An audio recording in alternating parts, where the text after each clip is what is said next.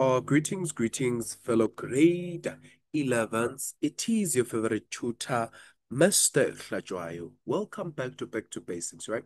Please ensure that you like, you subscribe, you comment, and ensure that you actually go back to some of the videos that we did, whereby we're just doing a brief introduction of what is your sine rule, your cosine, and also your area rule, right?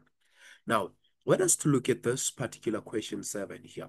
So this is a past paper. Now they are saying here, in the figure below, you're having triangle ABC, which is drawn where AB, it is perpendicular to BC, where you're having your CB, which is P, and also you're having CD, which is going to what? Which is going to be 3AB. All fine, right? Now, I want us to look at this. Now, they are also saying you're having your triangle DCB, which is drawn such that you are having DCB as 35 degrees and you're having BD as 1, 2, 1, right? Now, the first thing that they want us to do, they want us to find out what is going to be your angle of P here, right? So they want us to find out what is going to be your angle of P. So what is the first thing then that you are going to do now from here if you want to find out the angle of P? I want us to look at this, right? I want us to look at this. Now we are going to start here and say, if they are saying, for an example here, they are saying CD is equals to 3AB, right? So if, let's say, for example, I let my, CD to be equals to what, or CB rather, this is B, CB to be equals to what? To be equals to X. What does this mean? Right? So which means if my CT is equal to X, what is going to my AP?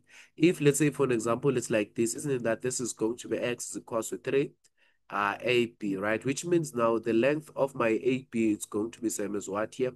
It's going to be, my AP is going to be same as X over what? This is going to be X over 3, right? Altogether, right? Because I'm going to divide by 3 both sides, which means my AP is going to be X over 3, while this is going to what? It's going to my X altogether. Now, I am going to use my trigonometrical ratio here. Now, I am going to use my trigonometrical ratio to find out what is going to be what is going to be this one here. Then I'm going to say, look, to find out my P, I am given the side which is opposite to angle P, right? So this is going to be your cos, right? Or this is going to be your tan, right? I'm going to say tan of angle P, right? Because I'm given the opposite side, which is what? Which is X over 3, dividing it by what? I am dividing it by X, right? Because remember, this is TOA, which is opposite over adjacent, right? So which means my tan of angle P, remember this, I can write this as X over 3. I can make this to be multiplication, right? But when I'm making this to be multiplication, this is going to be 1 over X, right? And then you see that the X and the X are going to cancel each other, which means this is same as 1 over 3, which is going to be your tan of what? Tan of angle P. Then which means now my angle P is going to what, right?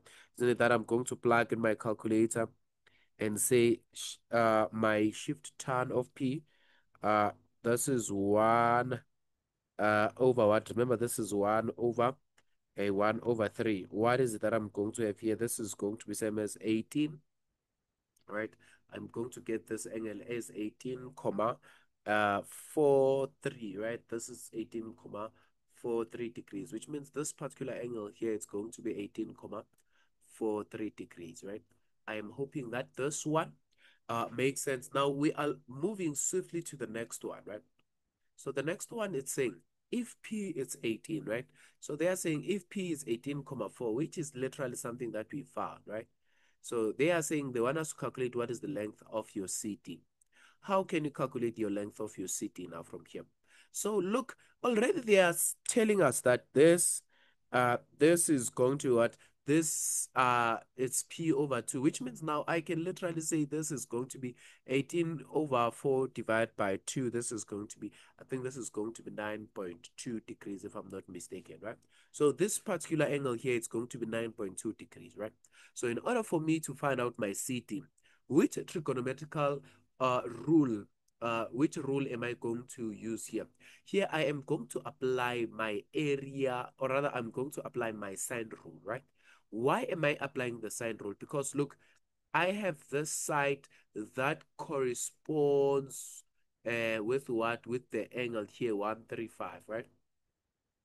I have, remember these two are corresponding, right? I have 135 and also the angle here. And then now I am looking for CD, right? And then here I have only the angle, right? Remember, for me to use a sine rule, I must have at least a complete pair. And what constitutes a complete pair? It's basically an angle that is opposite to a side where both of them, we have the side and also the angle, and the other one must have what? You must have at least either the angle we are looking for the side, or you must have the side looking for the angle, right? So in this case, what is that I'm having here? So here I am having this. So I want to calculate my CT. So I'm going to say, look, my CT is going to be divided by sine of angle. This is going to be 9.2 is equals to what else then now I'm having here. So what is going to be the opposite side here? Now this is going to be 121 divide, or 121 divide by sine of 135, right?